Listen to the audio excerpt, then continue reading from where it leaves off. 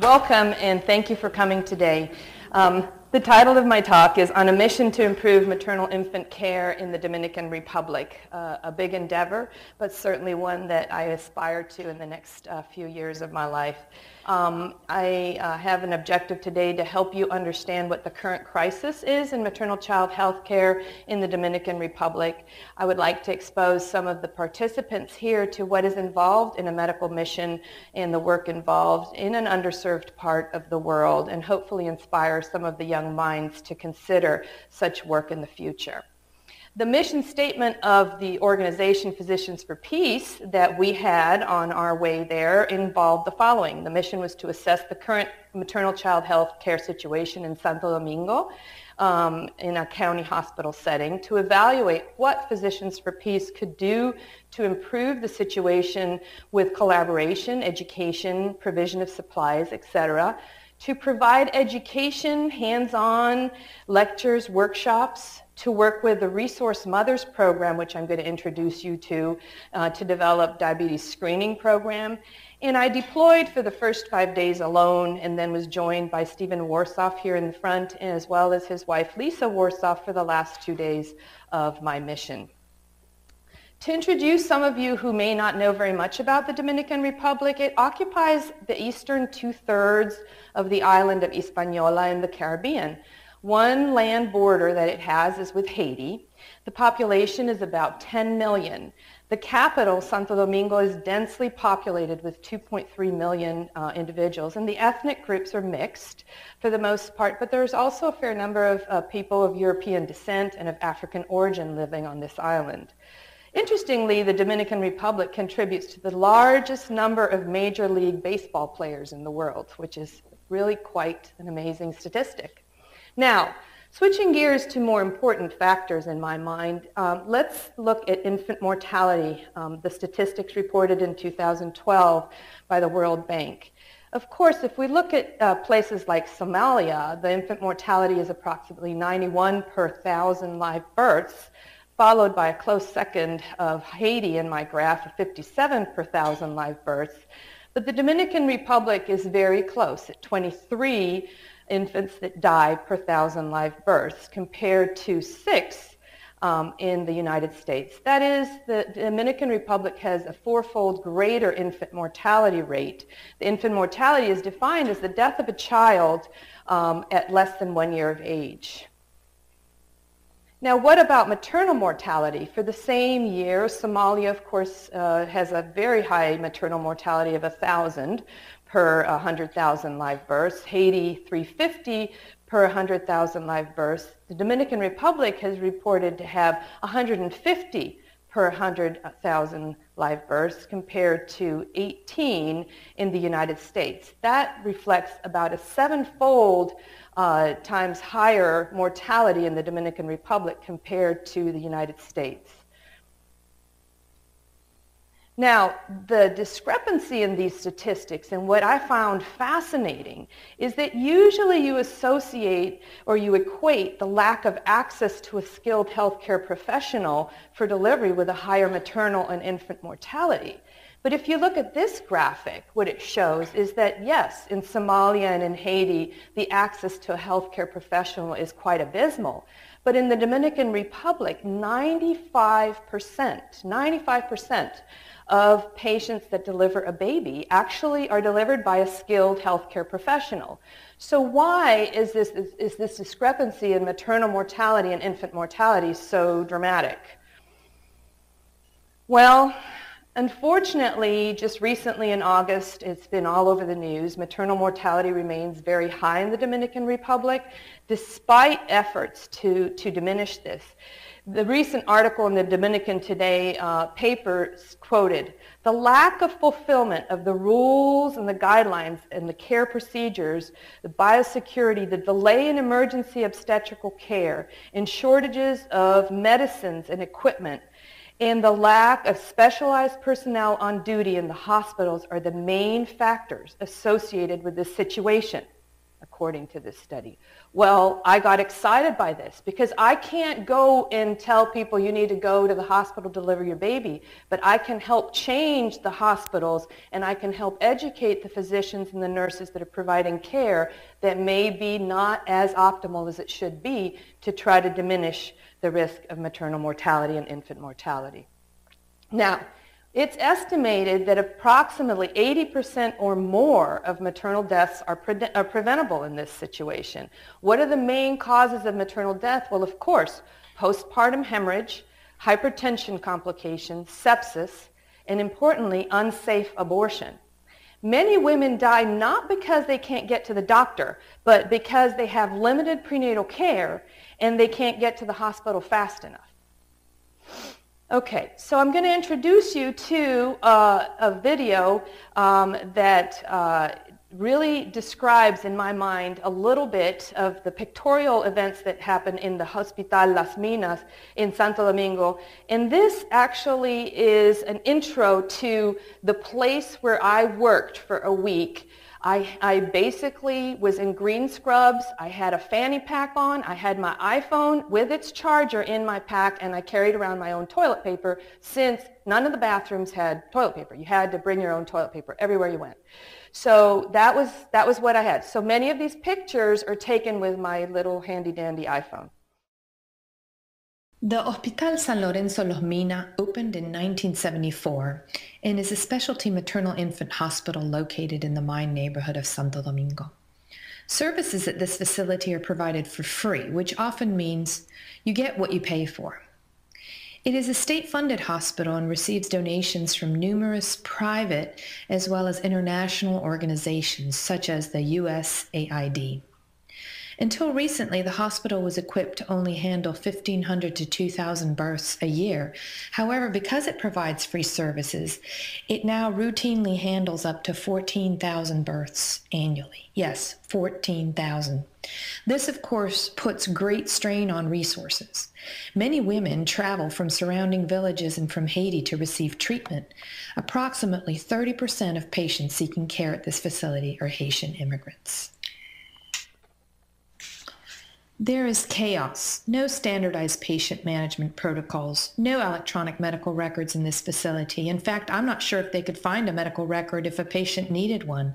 There are 5 residency programs at this hospital, including OBGYN, anesthesia, neonatology, pediatrics, and pediatric surgery. Daily sign-out multidisciplinary conferences took place to highlight the events which took place in the past 24 hours and to improve communication amongst all.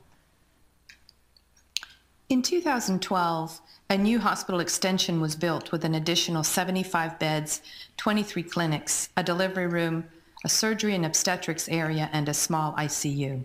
This newer area has a modern air conditioning system and a new electrical system to improve the care of services provided. In the older area, the wards, the ORs have no AC, and it is not uncommon to lose power with no backup generator available.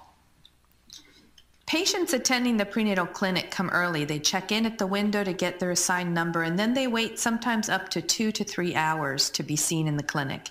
If they must proceed directly to the triage areas, these are crowded rooms, often with 3 gurneys apiece, and barely room to move.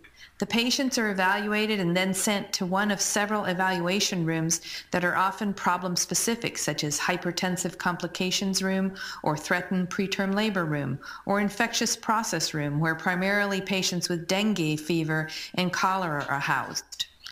In these areas, one must bring one's own sheet in order not to lay one's head on the plastic mattresses. The residents on average see 100 to 150 patients daily for triage evaluations. Patients never complain since the services and medications are provided for free. For the Haitians who do not speak Spanish, there may or may not be someone who can translate for them, so communication is often abysmal. Some patients were treated with respect, others not so much. Once the determination has been made that the patient must be admitted, she's taken to the cubby in the newly renovated laboring room. This room has 14 gurneys. The room is partitioned with short walls and some privacy curtains. The nurses and providers can essentially keep an eye on all the laboring patients at the same time. Continuous fetal monitoring is not considered standard of care. They do have 6 monitors, but they are underutilized for several reasons. They have no paper for the monitors. The nurses and the doctors have never been trained on how to read or interpret the monitors, and they don't have the belts to attach the Dopplers or the tocos. The doctors use their hands to palpate contractions and stethoscopes to confirm decelerations or a bradycardia. Once the patient is determined ready to push her baby out, she's asked to get into a wheelchair, usually with some brown paper on the chair to keep her secretions off it. But we saw many who were transported emergently with no paper on the chair. They're taken to the delivery room, which is a single room with 3 cubbies for delivery, also not private. Basically a baby factory with up to 45 deliveries occurring daily. Postpartum hemorrhage often goes unrecognized. As you can see in this photograph, patients who deliver vaginally are shuttled into another room where they remain for 6 hours prior to discharge home with minimal supervision, no vitals, no fundal massage. I was shocked at how many women I found laying in puddles of blood, many of them with no IV access, bleeding, and alone. Even when hemorrhage was recognized, there is limited access to medications in a timely manner, and the hospital blood bank only had 10 units of blood. The term nursery is like a baby factory. They were whisked away from their moms for evaluation and placed in bassinets, sometimes 2 per bassinet, with a lamp to keep them warm. We were told there weren't enough blankets to swaddle them.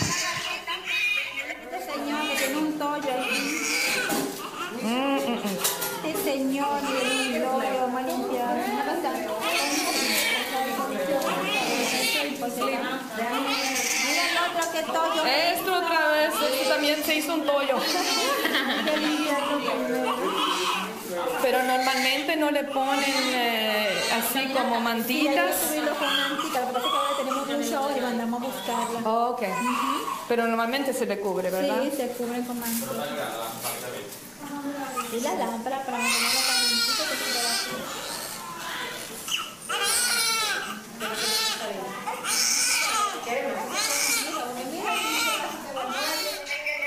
We watched in amazement as these naked babies lay there pooping on themselves with no diaper and no blanket to swaddle them. We were told there simply weren't enough blankets to go around and they didn't have any to wrap the babies today.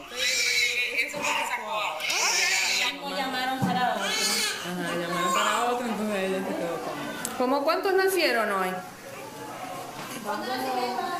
Hoy,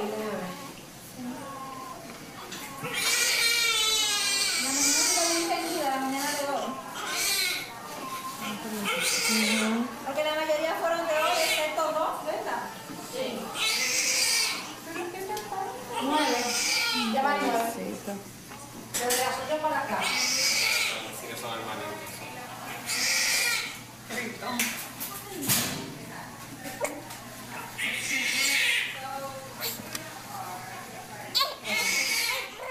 Well, I hope this introduced you to kind of where I was hanging out for a week, but let's keep going.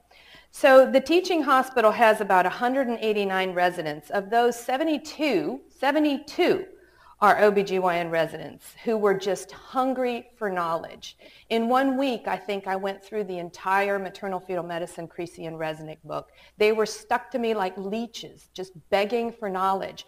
And I kept thinking, I need to come back and I need to share and I need to bring more people with me and I need to deploy more people who are interested in teaching and sharing. The residents were all asked to wear white uniforms unless they were working in the delivery suite. And you could tell what year resident they were by the color of their shirt. The greens were R1s, the reds were R4s. This is a 4th-year resident who happened to be pregnant. I think if you hang out in that hospital long enough, you end up pregnant without meaning to. There was a shortage of scrubs and masks and hats, and I found that I would stuff my hat in my pocket and carry it with me all day so that I could go in and out of ORs with the same hat. The same goes for the mask because I wasn't always guaranteed a clean mask when I went into an operating room.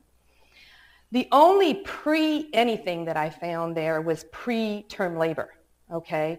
There was no money for urine or cervical cultures. In the Dominican Republic, there is no pre-eclampsia. There's either no eclampsia or eclampsia, Okay, we realize that preeclampsia is actually what we screen for at every prenatal visit, and that it's a disease of prenatal care. The reality is that without prenatal care, you do not get preeclampsia. Mostly patients would come in with full-blown eclamptic seizures on a daily basis. I would say I saw an average of 1 to 2 at least eclamptic seizures a day. Like I mentioned, the fetal heart rate monitoring is essentially non-existent. Someone had donated 6 monitors and they were available, but no one knew how to use them. They just sort of sat there and they looked pretty in the new labor and delivery unit. The use of stethoscopes for fetal heart rate was what the residents fell back on. There was no continuous fetal heart rate tracing, no paper, no belts, no interpretation skills. Manual palpation was used for contractions. There was no TOCOS, certainly no intrauterine pressure catheter.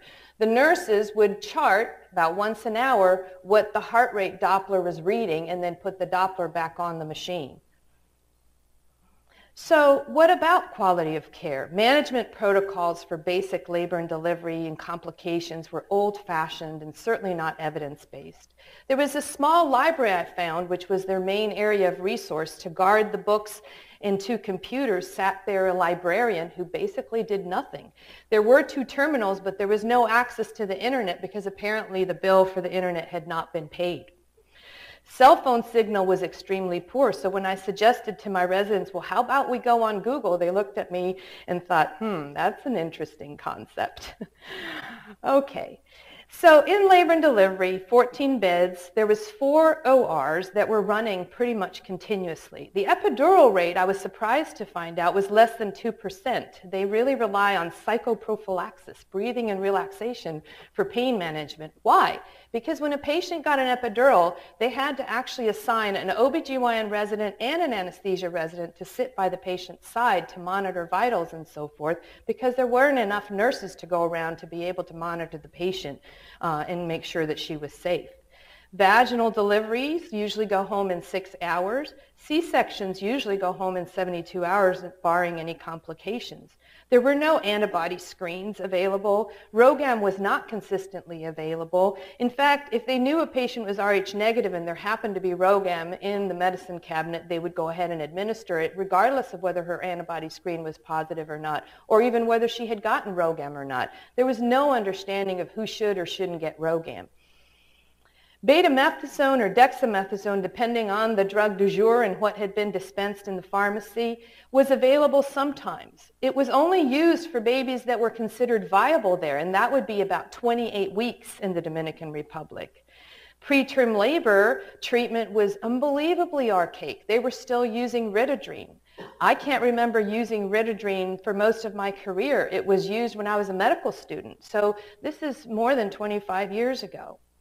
They didn't use any indomethacin, no procardia. They'd never even heard of the current protocols that we have for preterm labor management.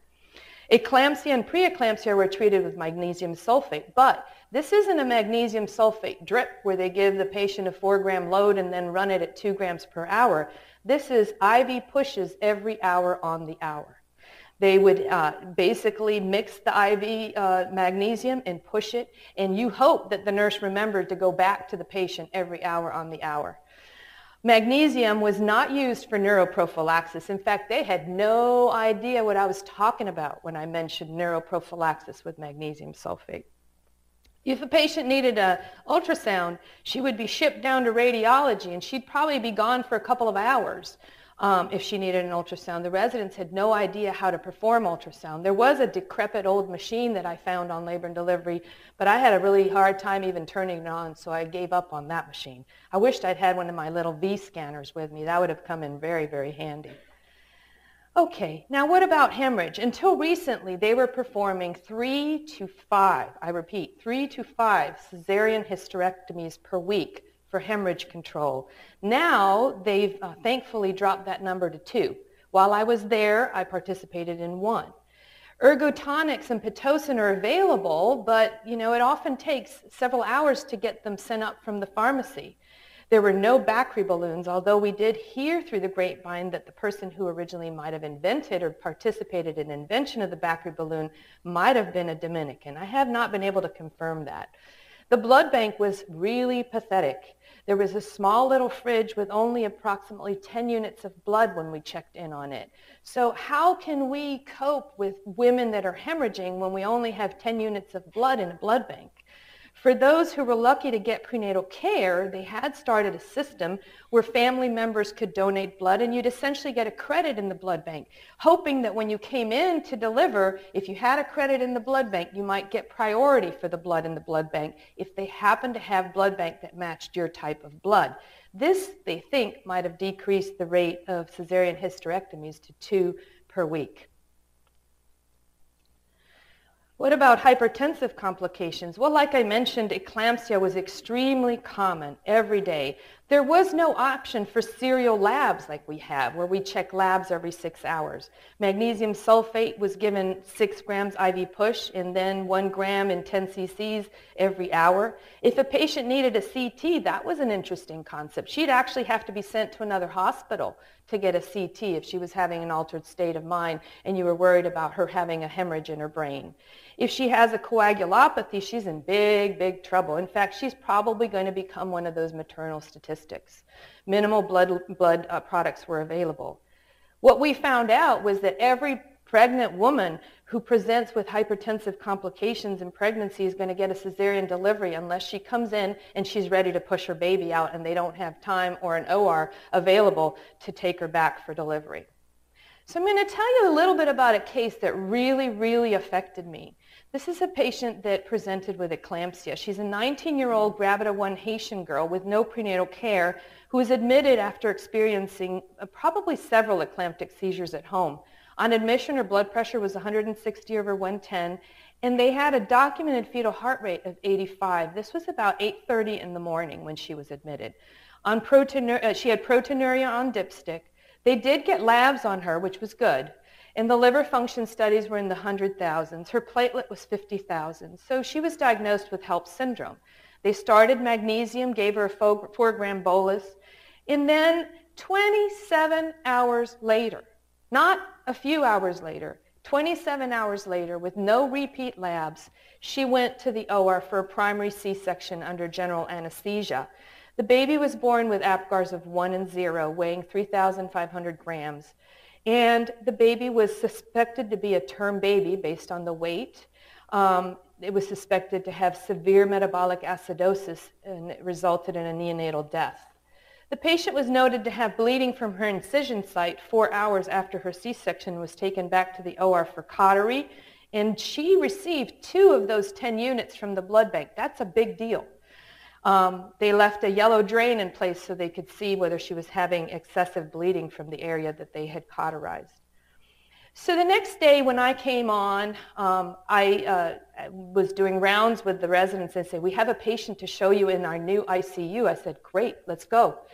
And we went to the ICU, and I actually was impressed by the new unit. It looked white. There was all these wires attached to the patient. But what struck me was she was laying there all by herself with monitors attached to her, but nobody was watching her at all. If you look at this flow sheet, and I'm not sure if you can see the numbers on it, what's fascinating, and this is the flow sheet from when she was admitted at 8:30, is that there are several blood pressures that are exactly the same, every hour on the hour, 120/70, 120/70, 120/70, and so forth. And the fetal heart rate is documented every hour on the hour. In the first few hours, the baby was 85, 80, 78, 78. So this baby has been having decelerations for hours and hours and hours, but no one had a clue that the baby was becoming progressively sicker and sicker. And when I was reading this chart, I just had a pit in my stomach, and I thought, this baby would never have died had it come into one of our facilities here. Not at all. It would have been alive, and this was a term baby that had passed. So when I saw her, she had been 8 hours post-op in the ICU. There was an NG tube down her throat. She was getting magnesium pushes every hour. Her blood pressure at that time was 150/80, and her pulse was 110. Her dressings were soaked. The patient was basically laying in a pool of blood, and there was no RN in sight. We evacuated clots at the bedside from her wound and applied another pressure dressing. I expressed my condolences to the patient, and she looked at me in amazement and said to me, "My baby died?" And I just wanted to throw up. I thought, how can this woman have been here for a whole day and no one's had a chance to even share with her that her baby had died? And she just closed her eyes and started praying. Tragedy with life lost due to a late entry of care just made me want to die. I was just devastated by this because this isn't something that we see every day.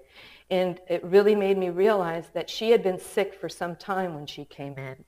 So this is kind of how I found her in the ICU, and this was her urine. Her urine was basically non-existent. She had peed maybe 30 cc's in the last 8 hours. Her kidneys were shutting down. We opened up her dressing. We redressed her. We wrapped her with sheets as tight as we could. I felt like this must have been what it was like when people were in World War II and they had no access to anything. So you really start to become very resourceful when you're feeling like there's nothing else you can do for this girl because there was no more blood for her. The next issue I wanted to cover is the issue of unsafe abortions, which we know is one of the major causes of maternal mortality in this country. The Dominican Republic is Catholic, and abortion is illegal even if there is a threat to the mom's life. It's estimated that at least 90,000 illegal abortions are performed per year. Most of these are self-induced or performed by backstreet providers with little training and little access to septic conditions. Cytotec is available on the black market for termination of pregnancy. And unsafe abortion is now considered in this country one of the primary causes for maternal morbidity and mortality, namely the third cause. It's a lucrative underground business, unfortunately, and women's economic status often determines the price. There's a high rate of incomplete abortions who end up in low-quality clinics or in the hospitals. Recently, there was a lot of news and press about this young teenager who was diagnosed with ALL, with leukemia in the Dominican Republic, and she had been denied treatment because there was a fear that the treatment in the first trimester would cause an abortion. And her mother took it all the way to the Supreme Court. But regardless of this, she was denied treatment. By the time they started treatment, it was too late, and she and her baby died.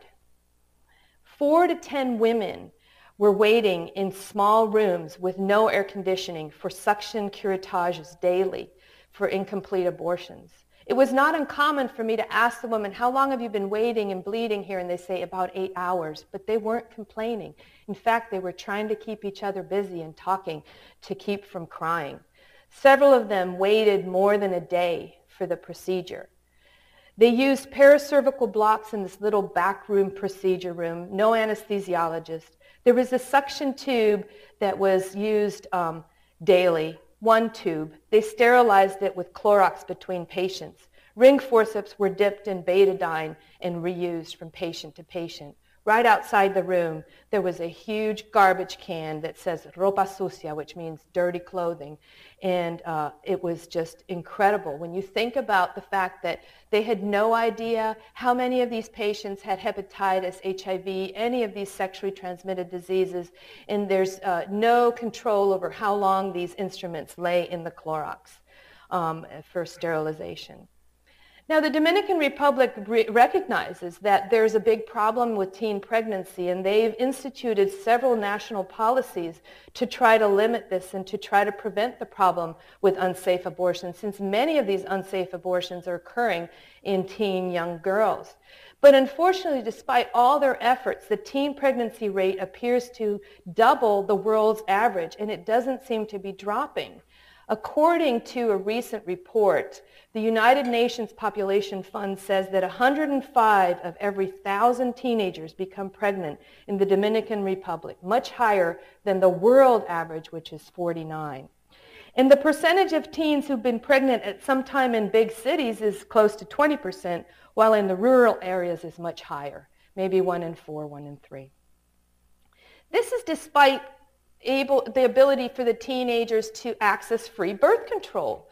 So the problem is that with free birth control, we're hoping to limit the number of teens that become pregnant, but there's no sex education to go along with the birth control, so they have no idea how to take the birth control. They think maybe I'm going to have sex and take one of those pills and I'll be safe. They don't realize they got to take the pill every day.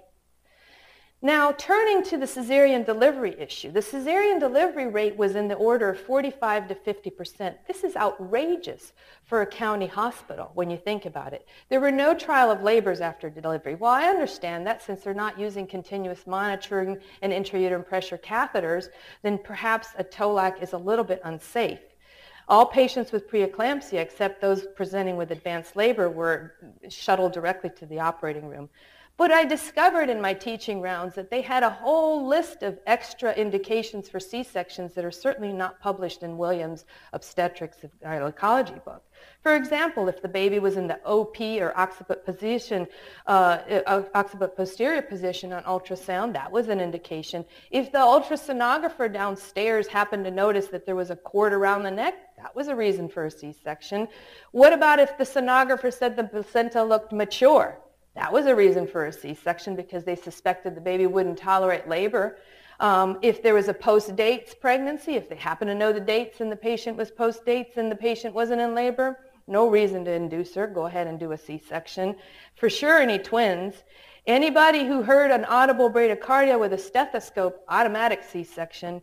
And even rupture of membranes at term without labor was an indication for a C-section. All right, now what about if you did go back for a C-section in one of those 4 rooms? This was an amazing experience for me. The C-section rooms were pretty incredible. The surgical drapes weren't always hung correctly because they didn't have enough things to hold the drapes up to protect the patient from where the anesthesiologists were staying.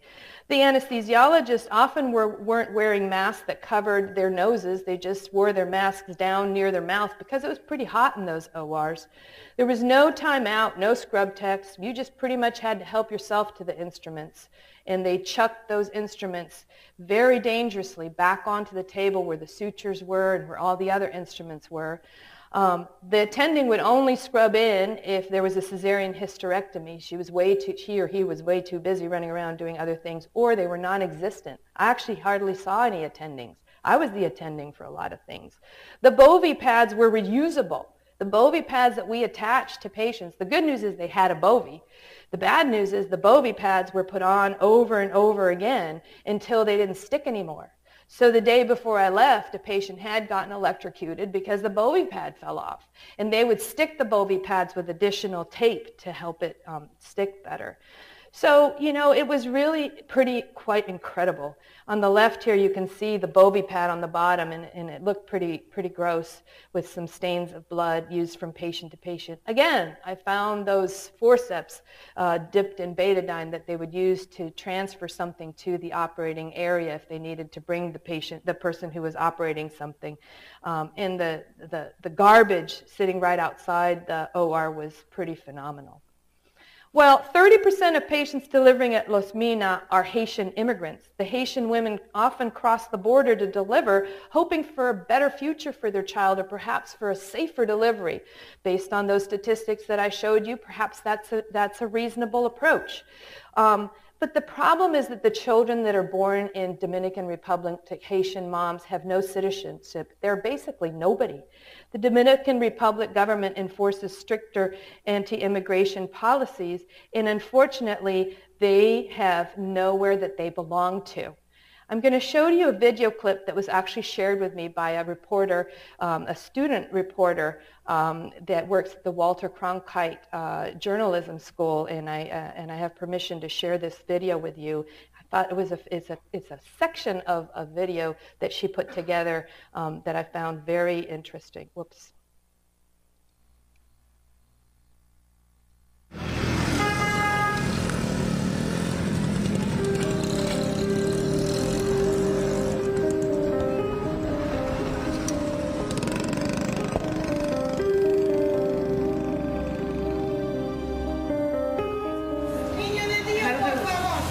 Women travel to cross the border in a motorcycle.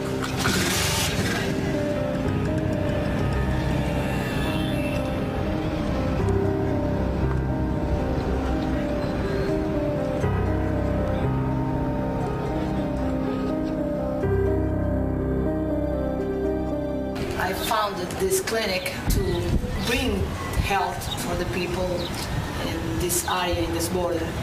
because they don't have anything. Not just Dominican, Haitian too. Dime, María. Tratando algo de sangre. ¿Tú te embarazaste? Claro, tú lo sabes. Oh, pero no mi hija. Entonces vamos a ver. Por eso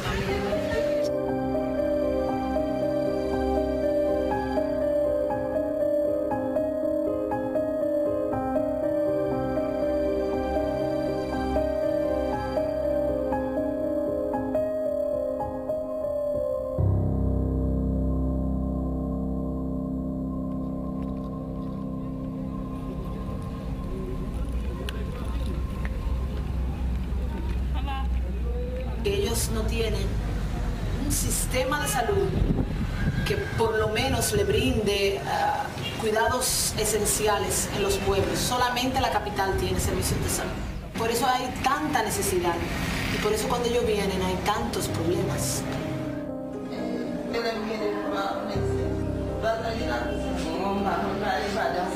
We have a big problem with the Haitian community in the sense that they come when they're ready to deliver and they haven't had any prenatal check. We don't have anything to start with.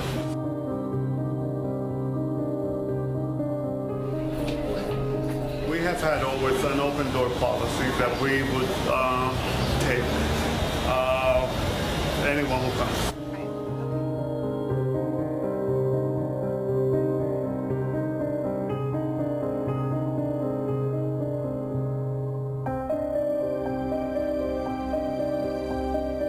Is that what I'm talking about? They know, they come.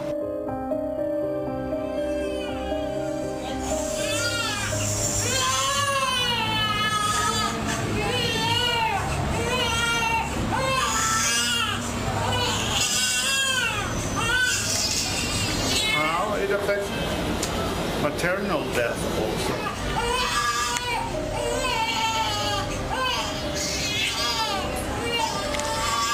It's an overload on the healthcare system.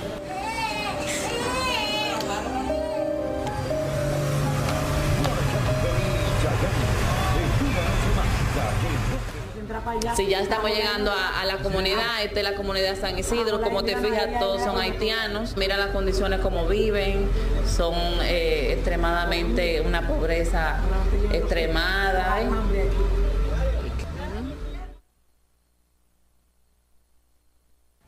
Tous les hôpitaux de Haïti s'écrasent.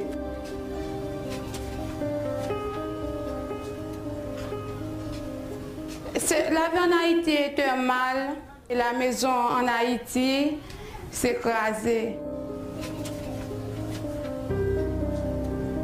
La vitamine gratis pour acquis, consulter gratis pour acquis, que mieux que vous que Haïti.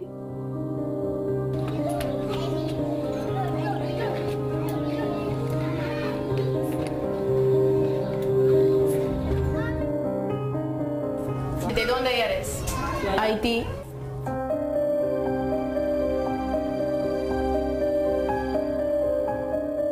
Es la mamá de eso se murió. Eso. ¿Cómo? Con cesárea. ¿Y dónde? En los menos.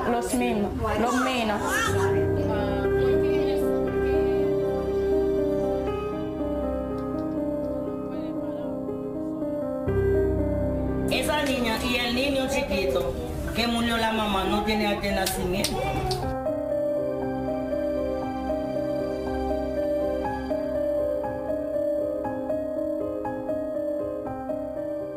Ton bébé serait dominicain. Ah, si. What I was hoping to show you with this video is that people are crossing the border hoping that their children are going to be Dominican, maybe have a better life, but these kids are not registered as Dominican citizens, unlike in our country where a baby is born in our country and they become an American citizen. So they have no country. They're basically stateless. Let me turn a little bit to the neonatal ICU, which was a whole nother experience.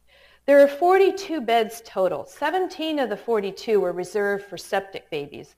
Only one functional isolette. Only 2 infant ventilators. Only one of them was actually functional. There was a couple of fluorescent bilirubins, no bilirubin levels to be checked. 60% of the babies admitted to the NICU die. It is essentially survival of the fittest to the max. Viability, like I mentioned, was 28 to 29 weeks, not 23 to 24 weeks as we are aware of in our country. Antenatal steroids were reserved for those who might benefit. There was no way they were going to give a 24-weeker the steroids that could be given to a 28-weeker. There was limited supply of surfactant and ventilators. One vial of surfactant would cost a mother 2 months' salary, minimum wage salary. So you can imagine that it's not easy to justify going and paying for surfactant. The pediatric neonatal intensive care unit currently has 42 beds. 17 of these are used for septic babies who are kept in a separate room. There was a small sink for hand washing with Hibiclens. Adherence to sterile technique was not optimal. Despite signs on the walls reminding healthcare providers to wear gloves, it was difficult to find a nurse who was drawing blood with gloves on.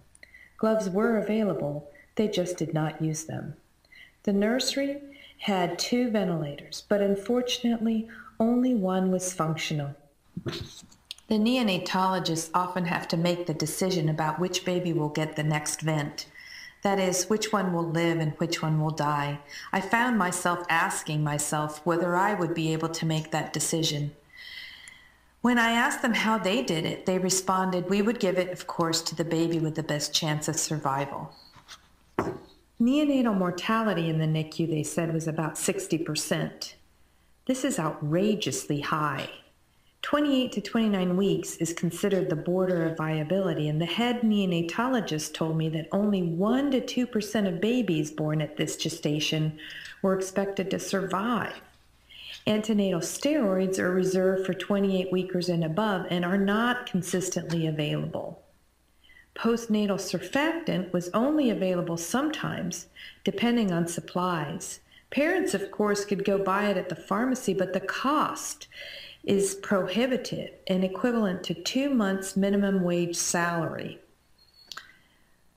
One phototherapy lamp was kept working full-time. Bilirubin levels were not checked. Decisions regarding whether they needed to be under the bili lights were somewhat subjective.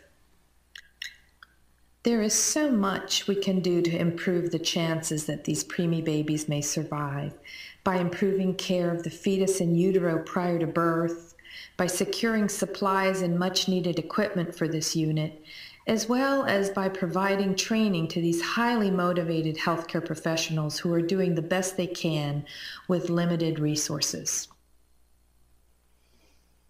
Neonatal sepsis was a huge problem. Maternal GBS screening is not routinely done there. In fact, they didn't even know where they could get a GBS screen. Although there were no maternal cultures for lab resources for the neonatal cultures were available sometimes.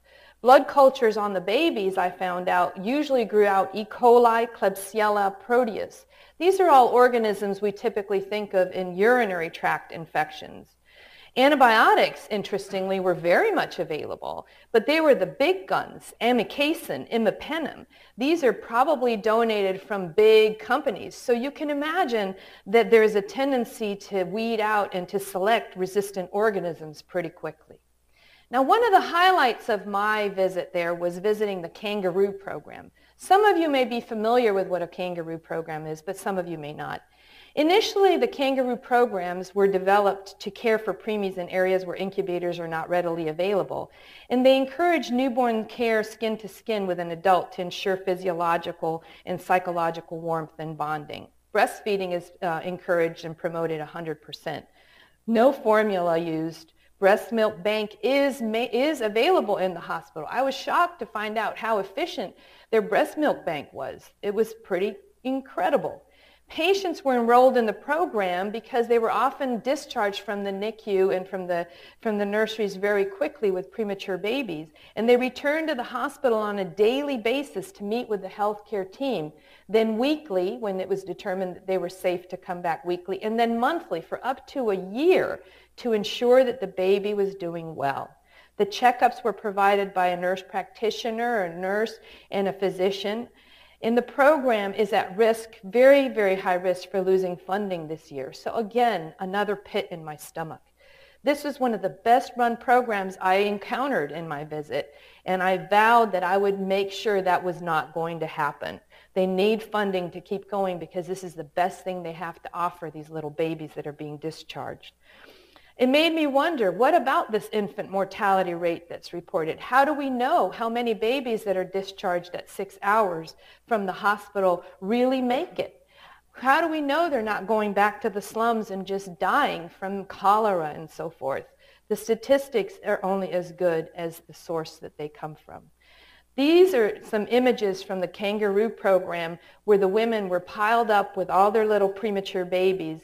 And I really love this little guy in the middle, this little guy, this one with a little hand up, because I wanted to capture the peace sign since it was Physicians for Peace, but I just barely didn't get that. I tried though. The Fundación Sol Naciente is an organization right next to the hospital where we spent some time that's supported in part by Physicians for Peace. It actually houses several clinics in there, including the Resource Mothers program that we were involved with. The Resource Mothers program is modeled after the program that was a Virginia-based initiative here in our own city in affiliation with Children's Hospital of King's Daughters, and it was designed to improve health care of these young expectant moms. The program was launched in 2005 and was named Madres Tutelares, Resource Mothers, and it has cared for several hundred women there. There are about 20 resource mothers. Each follows approximately 5 to 15 teenagers from 14 to 19 years old. They provide home visits to ensure that the patient gets to the clinic on a monthly basis. They help them go get their labs. They get them to the hospital. It's usually about an hour's walk from the slums where they live to get up to the hospital. Maybe they can hike on a motorbike, but you know, in reality, it's not easy access. And they work hard to encourage the teenagers to remain in school. I'm going to show you a little clip from Physicians for Peace that describes this program.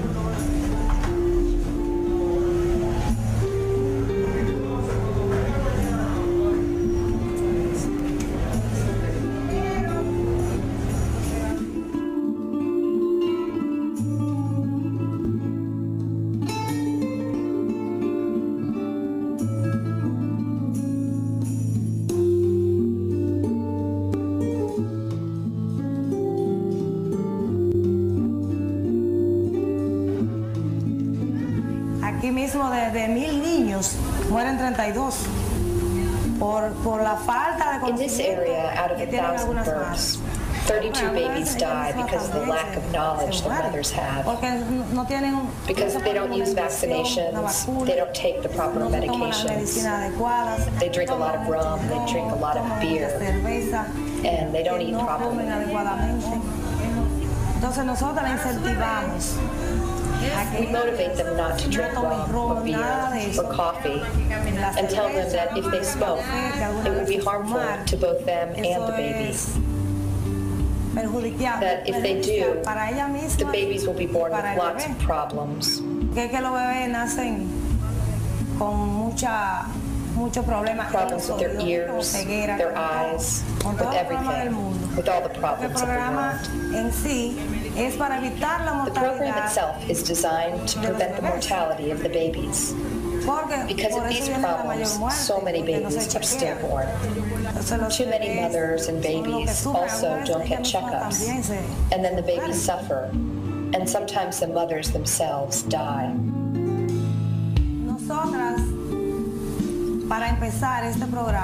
To begin this program, we were trained here at the Los Mina maternity ward. After our training, we went out to the neighborhoods, knocking on doors to find those young pregnant women that needed help, orientation, and guidance. Que necesitaban de ayuda, de orientación y capacitación. Luego, después de localizarla, la traemos a la maternidad. After finding them, we brought them to the maternity ward to give them a medical guide and training. Y luego, darle el procedimiento de orientación. And later, we would return to their homes each week to help them in the nursing process.